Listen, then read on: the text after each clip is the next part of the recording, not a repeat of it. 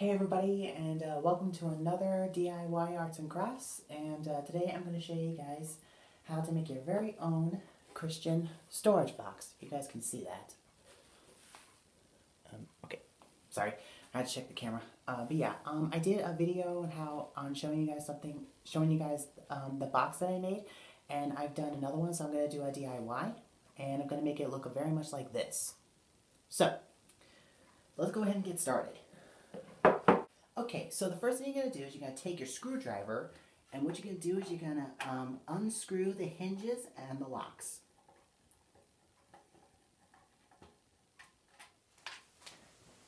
Alright, now once you got all the hinges and screws and locks out, you're going to put them in a small container. Now this is actually just a small food container that I got at Walmart. You can use plastic bags or a small box. Just look around your house and see what you can find. It'll help store them in one place so you don't lose them all.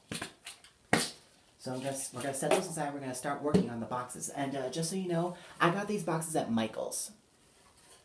Now, what you're going to do is you're going to take a 1.5 size paintbrush.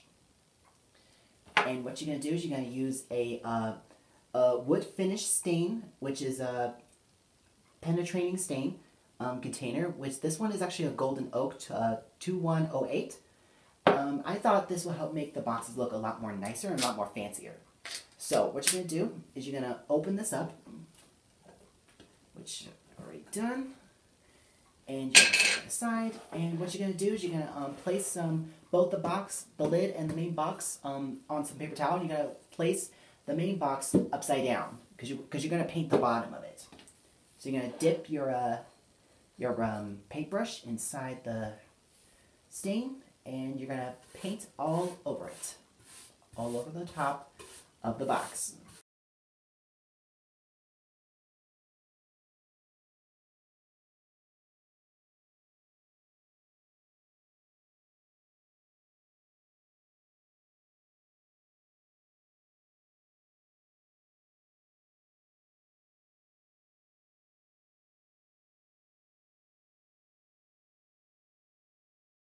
And also, if you see some bubbles, just wipe them off gently with the brush.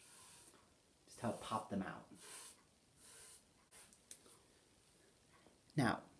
Now, while you're waiting for those boxes to dry, you can go ahead and get started on painting your cross. Now, I've actually done a DIY on how to do this, and on my Easter lily thorn wreath DIY.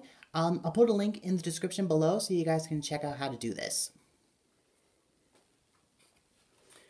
Okay, now what you're gonna do is you're gonna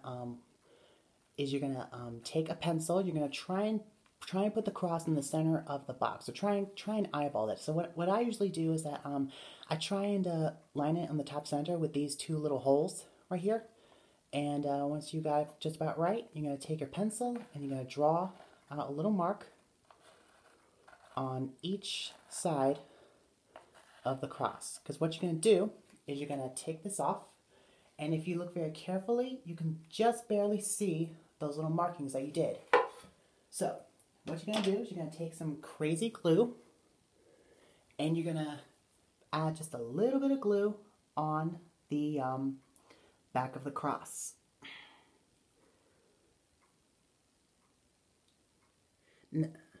Okay, once you got just about a little bit enough of glue on the back, don't put a whole lot because if you put a whole lot, there's going to be lots and lots of glue sticking out when you put it on the lid. So just add a little bit of dots, one on the top, bottom, and on the sides. So just try and get it lined up on the lid. With the markings that you did, try and put it in the center, and then you're going to push it down just a little bit.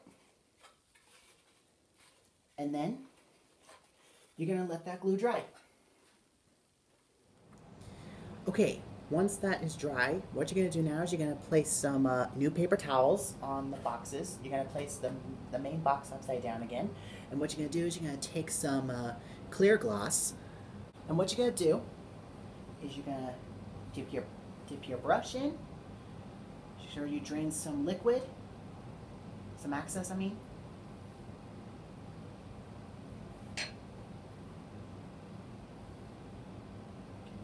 and you're gonna put some clear gloss on your boxes. It'll help shiny and to make it seal up the paint. It's kind of like with clear coat when you use acrylic paint.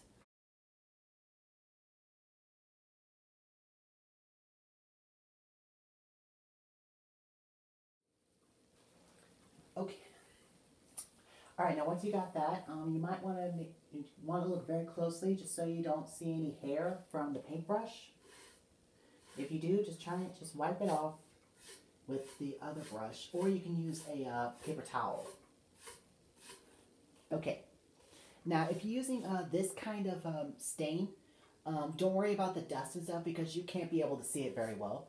But you might want to do it with the cross that you painted. So what you're gonna do is you're gonna find some kind of a box or something, and to help put it on top of it.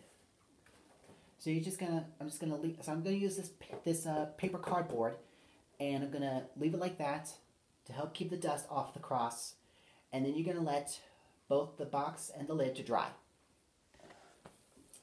Okay, now what you're gonna do is you're gonna take some purple felts. Now you could do this in two ways. You can either just tuck the felt in and line them up against the edges of the outer part of the box. Like this, and you could just take some kind of object that's not too sharp and just crease the lines, then take it out and then cut it.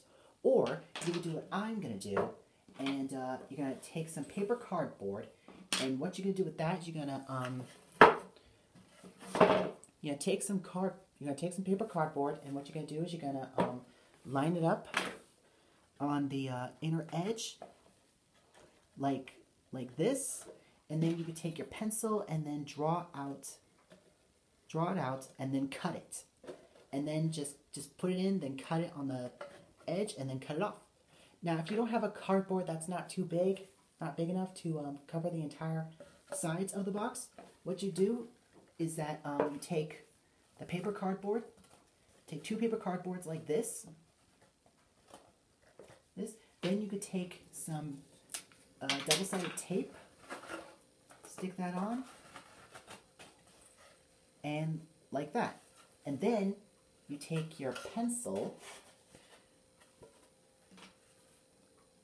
and then just draw it out, and then use your scissors and then cut it like that. Now,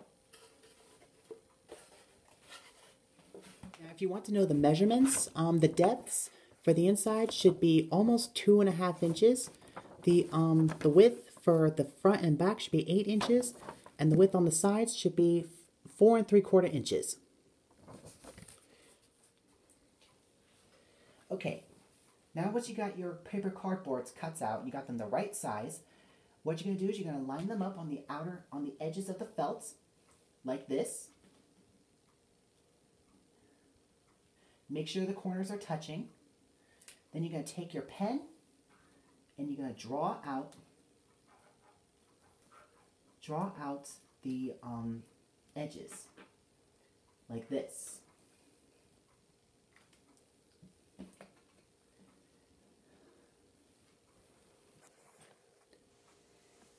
And you're going to repeat this process on the last 3 corners.